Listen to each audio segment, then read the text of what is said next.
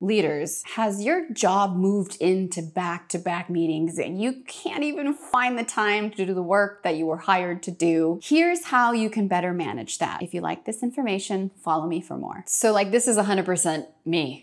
If I don't manage my time in my calendar properly, then I'm gonna have back-to-back meetings all day long. And that is freaking exhausting. So here are a couple tips. Time block. Now, there's that whole idea of eat the frog. And what that means is do the hardest stuff, the most complicated stuff first. That's with an asterisk next to it. If you're a person who at 3 p.m., you're on and you're creative, then time block that time for those pieces that you were gonna execute best at. For me, it just happens to be the morning. It's quiet time. I do my strategy stuff in the morning before I even look at my email. And so there is time blocked on my calendar every single day for an hour to focus on those things. So that's my first tip. The second is block your lunch. Make sure that you have time to eat. I hear so many times people say, I didn't eat until 3 p.m. And that's so unhealthy. We want to make sure that we take care of ourselves. And so make sure you block that time for lunch. And then the other tip is don't work outside of work hours. If you restrict the amount of time that you have available to do meetings and you time block and you make sure you have time for lunch, that will restrict how many back-to-back meetings that you have. And so that way you're honoring yourself first and making sure that you're as efficient as possible, that you're on when you need to be, and that you have time to rest so that you can come back nice and refreshed.